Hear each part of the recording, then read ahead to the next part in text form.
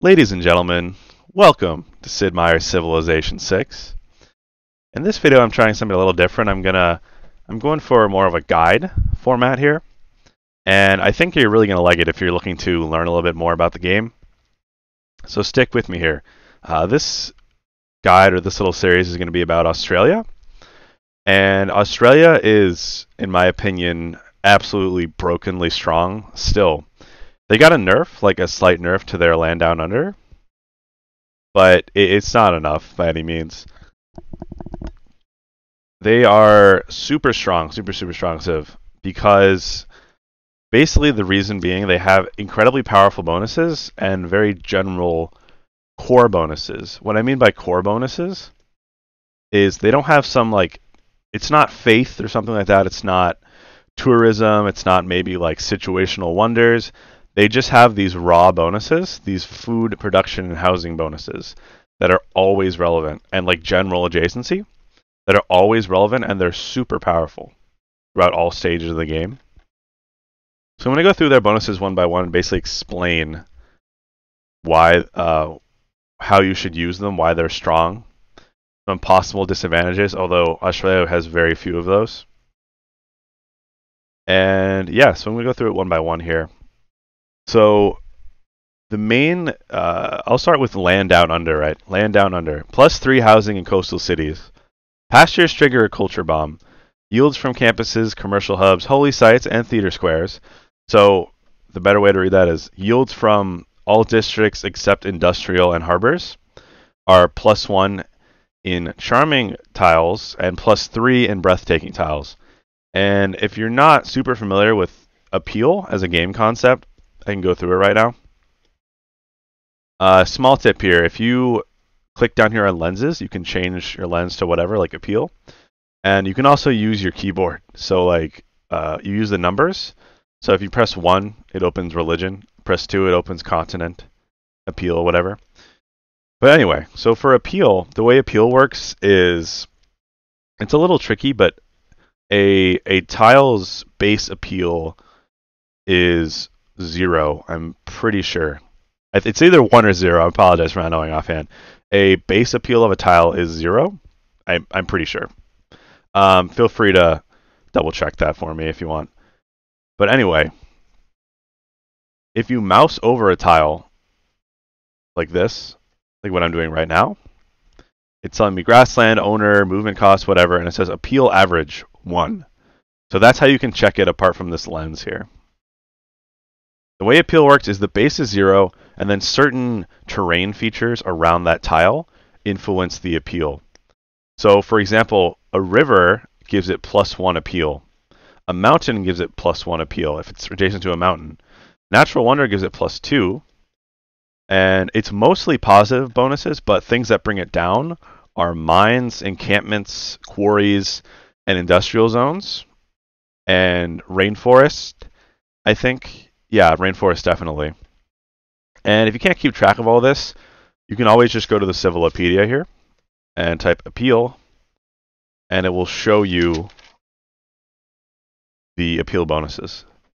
So +2 to natural wonder, +1. Oh yeah, some of your districts boost it, like theater squares boost it, mountains, freshwater, certain improvements, and yeah, -1 for pillage tiles, -1 for mines, etc., etc. So, why is this relevant to the game in any way, shape, or form? Well, first of all, it affects neighborhoods. So, a neighborhood, the amount of housing you get is based on the appeal, so that's important. It also affects national parks. National parks you can buy with faith late in the game, and they give you a ton of tourism, so they're pretty important if you're going for a cultural victory. And so you need to, it's based on a certain amount of appeal for the tile. The total tourism you get is equal to the total appeal of the 4 tiles you get. Of the 4 tiles you use for the park, is what I should say. But anyway, that's a little bit of digression. So relevant to Australia, appeal affects this bonus, right? Appeal, you get a +1 for a district in charming, which is at least 2. And then +3 for breathtaking, which is at least 4. At least 4 appeal. So let's check this out. If you go to the appeal lens, These like sort of light green is charming. So this one is 2, charming. And dark green, or I'm sorry, like bright green here is breathtaking. So this example here, breathtaking 4. It's getting +1 for this woods here, +2 for this natural wonder, and I believe a luxury is giving it the 4th here. So that's a total of 4.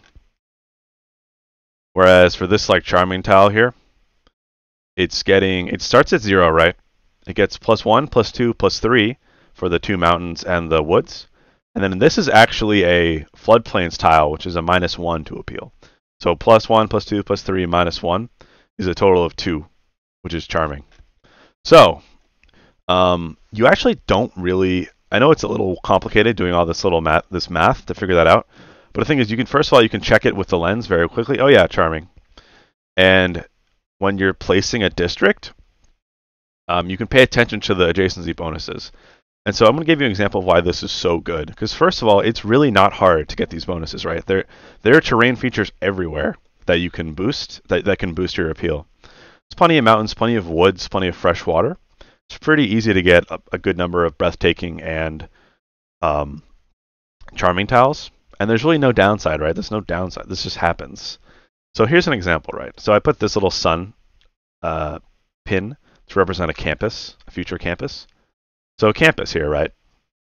+1, vanilla campus just has 0 adjacency. But okay, here we go. You get +1 from a mountain, +2 from a mountain. That is 2 adjacency. And then this tile, this tile is breathtaking, which means it gets another +3. So literally as soon as I tech writing here, all I have to do is buy this tile, which will probably only take, I'll only have to buy 1 because it should grow to the luxury pretty quickly. I'll just buy this tile and bam, I have a +5 campus, just like that. I was just playing a game as Australia, literally like as soon as I got writing and I bought 1 tile, I plopped down a +7 campus because there were mountains and then it was breathtaking. So that's just an example. A +5 campus right away in my first city. And I can go found another city and hey, I'll probably get a +4 campus. I'll probably get another one. Like this is not that hard to get if you see what I'm saying here. And this, let's say I won't be in my first city, but if I wanted to put a holy site here, yeah, this is like a little bit of a weird example because there's a natural wonder. But it would be +4 from the natural wonder, +1 from the mountain, and +3 from the breathtaking. So what is that? 4 + 5. So that's +8 for a holy site. Like that's just insane. But let's say I didn't have a natural wonder, right? I could still like, hey, this isn't the best. But let's say I want to put it here. I get +1 from my holy site here by the river, +1 from the woods, and +1 from the charming tile. So hey, just a little bit extra. And I can do that with like pretty much every district I'll ever build in the entire game. So it's consistently gives you like, it's a consistent small, and very, very often it gives you these massive bonuses. Like your science can go out of control as Australia. Like, because if you just plant a few of these campuses, you don't even need libraries or anything. Like a +5 adjacency is the equivalent of a university. That's the equivalent of a late medieval era. I'm sorry, it's more than a university. It's the equivalent of a late medieval era 250 production building in science. Right away, as soon as I plant my first district. Like that's just crazy. So as you can see, this applies to commercial hubs. This applies to campuses, theater squares, holy sites. It doesn't apply to industrial zones, thank God, because that would be so freaking overpowered. I mean, it already is freaking overpowered. But anyway, so you might be wondering, like, I think I've made it clear that this is an incredibly powerful bonus. But here's the thing. It does have one little, a small downside, right? So I already went over appeal. Appeal. +1, +1, yeah. +1 for whatever you're adjacent to. We also have these minuses, right? Industrial zone. Spaceport, not that that's relevant. Marsh. And the biggest one here is mines and quarries. Because in the early game, mines are the best improvements, generally speaking. Like farms are kind of meh. Farms just like supply city with enough population to work your mines, if that makes sense. It's really all about the mines, the production, the lumber mills, and the quarries and stuff. So here's the thing: if I, like I said, I'll just use this campus as an example, right?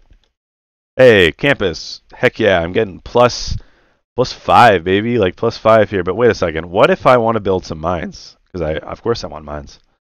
Uh-oh, all of a sudden, if I'm going to improve my luxury and I want to work this mine, this really nice plains mine, all of a sudden I'm bringing this tile's appeal down by 2. And so it goes from, hello, it goes from breathtaking down to charming. So all of a sudden I'm losing +2 science if I build these 2 mines.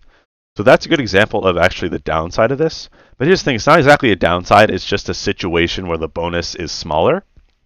But here's the thing, you're fully in control of this, right? Like, you're fully in control of whether you want to make the choice of building this mine or of getting the +2 science. So it still gives you options. It's just kind of a damper on it here. And it's pretty easy to play around it. Because if you have a lot of plains, like, your mines are much less urgent.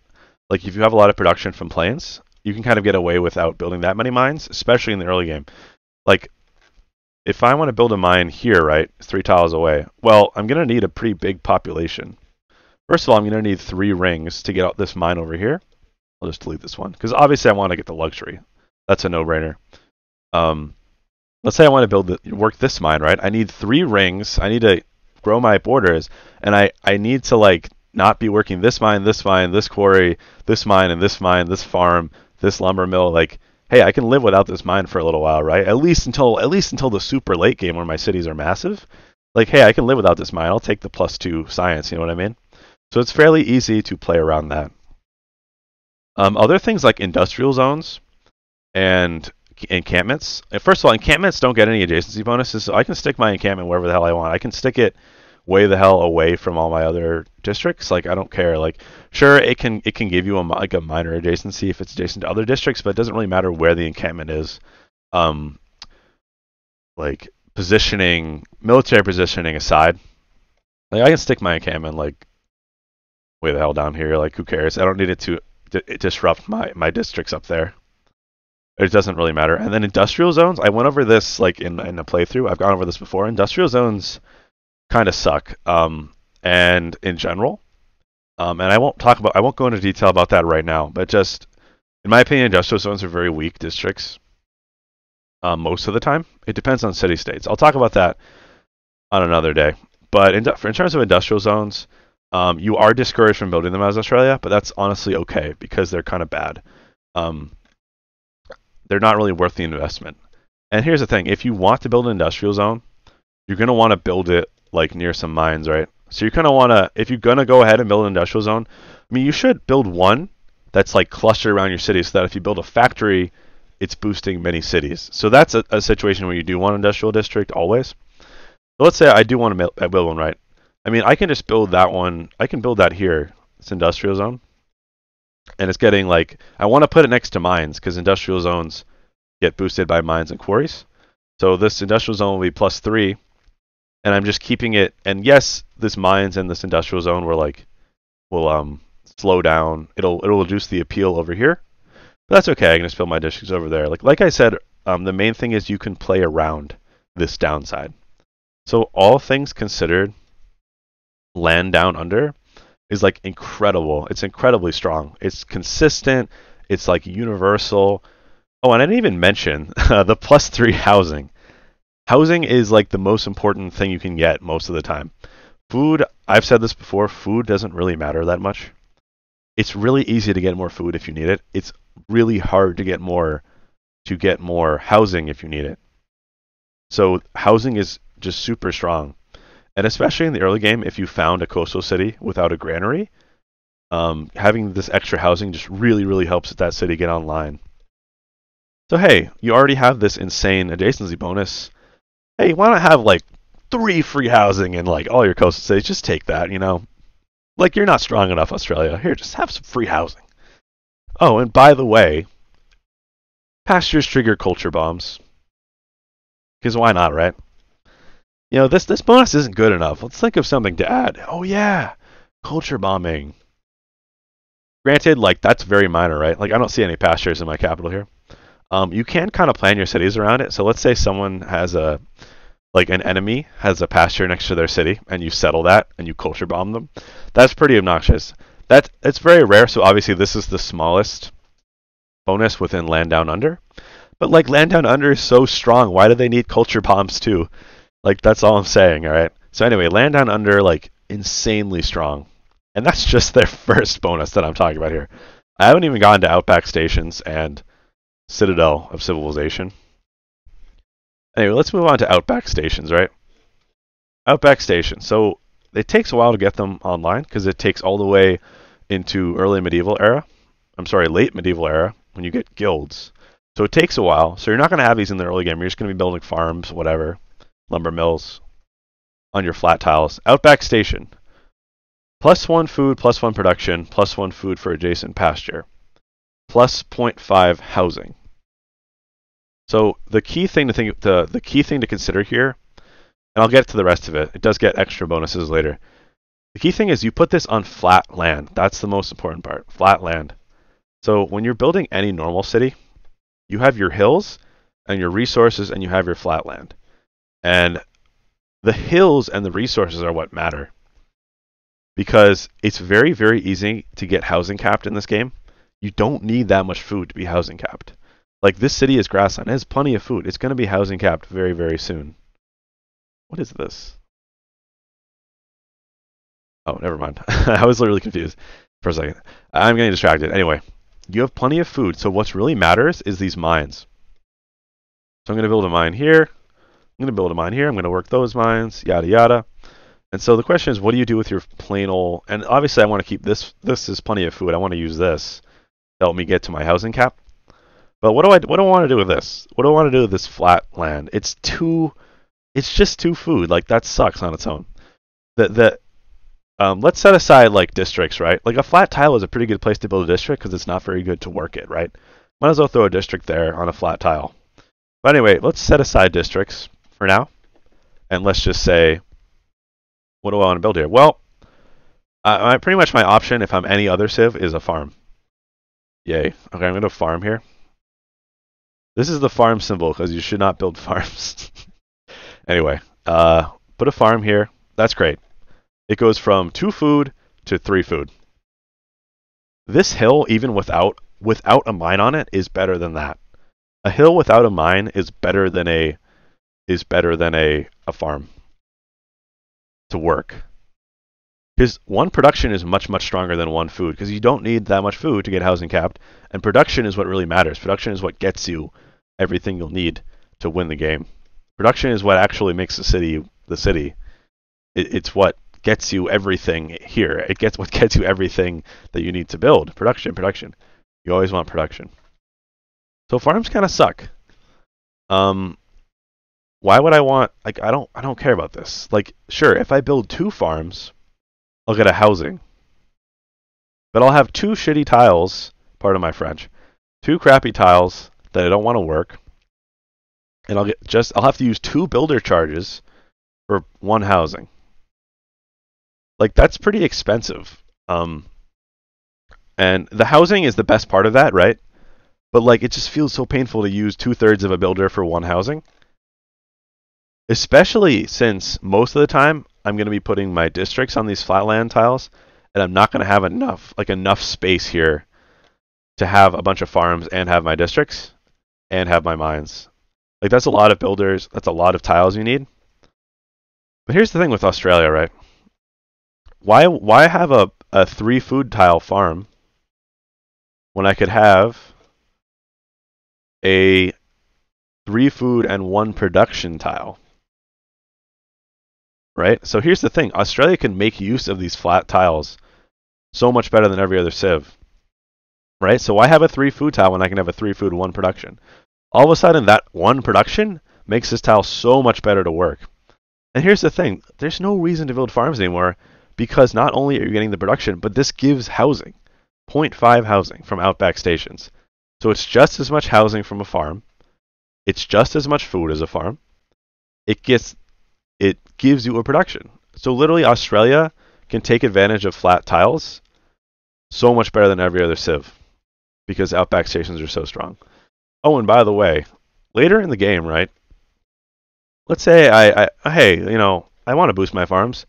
When I get to feudalism, now I get +1 food for my farms for every farm triangle I build. So if you don't know what that means it's like 2 adjacent farms aren't enough. You need 3 adjacent farms. Yeah, I can't build it on Tundra, but I'm just using this little triangle as an example. If I build 3 adjacent farms, each of those farms will get +1. Again, I don't need that much food. I have plenty of food, right? And by the way, Outback stations also get boosted later. I didn't even mention that at any given point, an Outback station gets +1 food for every adjacent pasture. So if you find some pastures, then right when you get Outback stations, they'll have +1 food and +1 production, or +2 food, +1 production for adjacent pastures. Later, when you get some techs here, steam power, you'll get production for every 2 Outback stations, so you can build them in little clusters, and then you get even more food later in the game with rapid deployment. So basically, the bottom line is Outback stations are every other civ in the game kind of hates flat tiles. Like flat tiles kind of suck. But for Australia, they're not just usable, they're pretty good. Like they're pretty good tiles. Flat tiles with Outback stations are pretty solid. You can work them. You get housing, so you can use that food you're getting. Pretty solid investment. So Outback stations, 2 thumbs up. Very, very strong. I think they're the best improvement in the game. Indonesia's new improvement is pretty solid too. Kampong, that's pretty cool. But they're much more situational. You need to have coastal resources. And stepwells, India's stepwells are good, but I think Australia's Outback stations are at least tied for the best improvement in the game. So, we've gone through 2 of their bonuses. Land Down Under, incredibly strong. Incredibly strong. Outback stations, very strong. Let Australia take advantage of flat land the way no other civilization can. And that's just 2 here. So now we're going to talk about Citadel of Civilization. Plus 100% production if either they have received a declaration of war in the past 10 turns, or if they have liberated a city in the past 20 turns. So let me just put this out there though. Double production, empire-wide. Double production, empire-wide. When you just take that in isolation, that is so unbelievably overpowered. It is so broken beyond belief. But, of course, this situation doesn't come along all that often. So it seems. Right? So, there's only so many times you're going to be attacked per game, right? Hypothetically. It only lasts 10 turns, so not super long. And liberating cities, hypothetically, doesn't come along all that often. But think of it this way. This rewards a certain playstyle. You might think, hey, I get a bonus if I'm attacked. Like, right, the thing that comes to mind, right, is I'm attacked, I'm not ready. I need to build an army to defend myself as quickly as possible. That's what you think of when you say double production for 10 turns after you're attacked, right? You can whip up some walls, you can whip up some units. But here's the thing, right? It actually rewards an aggressive playstyle. If you build a bunch of military units as Australia, and you go marching around attacking people, first of all, everyone's going to hate you. But that's okay, because you're really strong. You're OP. And if you have a big army, you're pretty safe, right? If you're investing in military on single player, you're the big bad wolf, pretty much. Like, and if a bunch of civs denounce you and hate you, and then they declare war on you, they're making you double OP. They're doubling your production empire-wide. That's good. If you make everybody hate you, that's good, because they're going to declare war on you. And it's going to get doubly boosted. And one thing I wish I could remember is I can't remember if city-states count. Because city-states declare war on you if they ally with an enemy while you're at war. So if you're at war with somebody and they get a city-state ally, the city-state will declare war on you.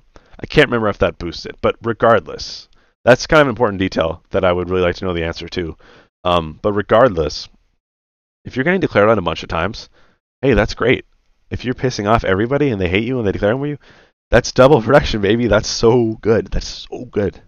That's insanely strong. And here's the last thing here. Plus 20 turns of double production empire-wide for liberating. And you might be saying, wow, that's pretty cool, but how often do I liberate, right? Well, let me tell you. So people, and this is true in single player and multiplayer. City states are food oftentimes. A ton of people capture city states, right?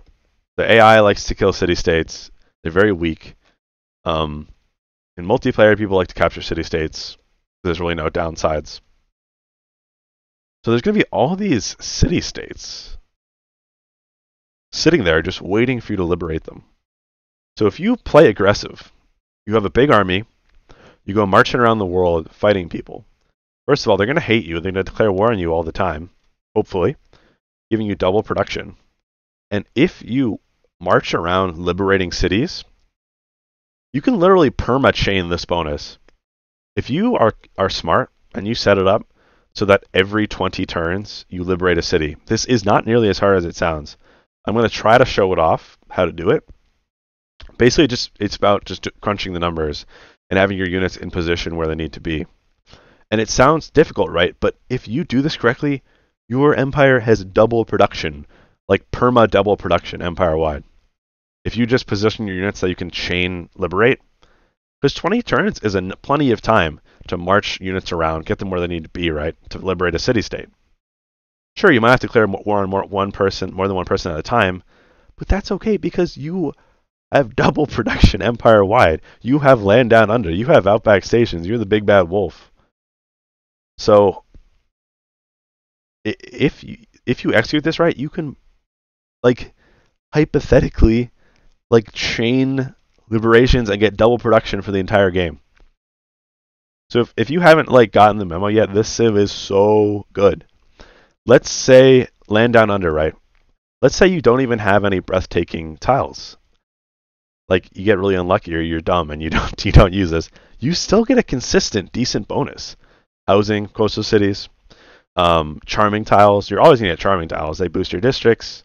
Outback stations are always going to be useful, even if you don't build that many. They're better than farms. Just straight upgrade to farms that only you get.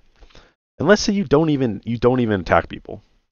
You're still going to get the bonus when you get attacked, right? It's still going to happen once in a while. It'll keep you safe. If you never attack people and you're attacked as Australia, you're going to get double production. Your walls are going to be up instantly. Your archers or whatever you need are going to be up instantly. You're good, That alone is super strong. And then what I've just discussed, everything I've just discussed, the potential for this civilization is incredible if you play them right. And so I highly recommend you get good with Australia. Because if you get good with, if like everybody gets good with Australia and they win every game, then Firaxis will have to notice and nerf them. Yeah, last but not least, last and probably least, no offense, Digger, is the Digger unit. It's just a straight upgrade to infantry. Infantry have 70 melee strength.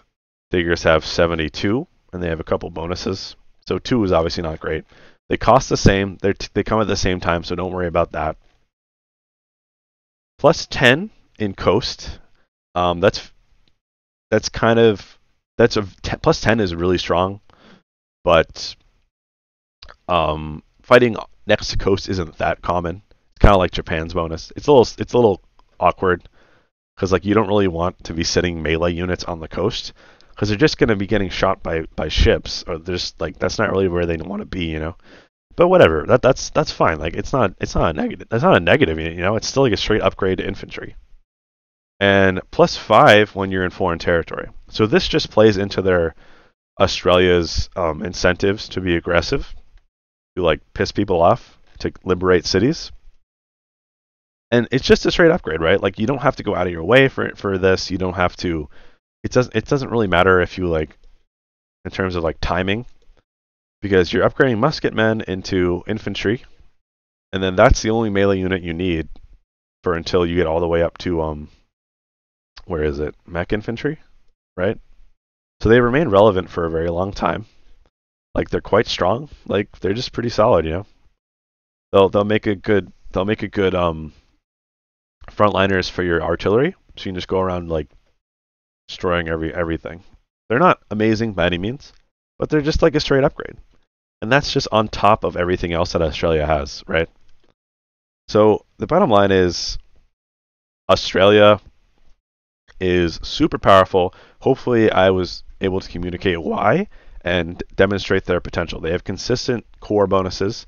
You can literally play them almost any way you want because no matter what victory you're going for, you need food, you need production, you need adjacency bonuses. They have all that. That you need housing.